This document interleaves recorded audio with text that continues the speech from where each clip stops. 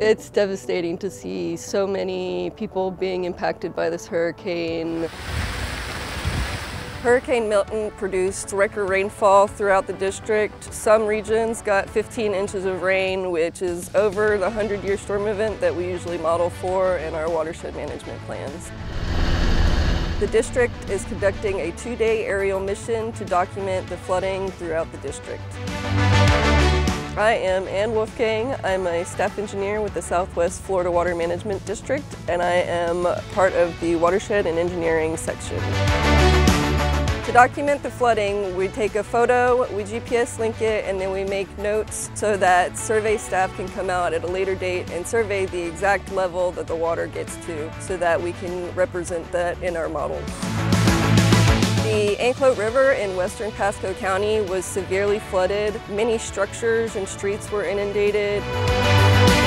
We've documented flooding all the way from Hillsborough through Pasco and Hernando counties. We flew over Cruz Lake, which is experiencing record flooding, as well as along the Alafia River, which experienced record flooding. Hasn't seen flooding like that in over 100 years.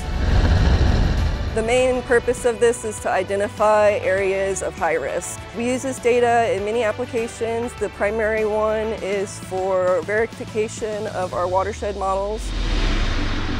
With flooding throughout the district being so widespread, going all the way from the northern region to the southern region, being able to cover a wide area quickly is very invaluable. We want to get the water while it's still there. We usually spend weeks and weeks and weeks driving around.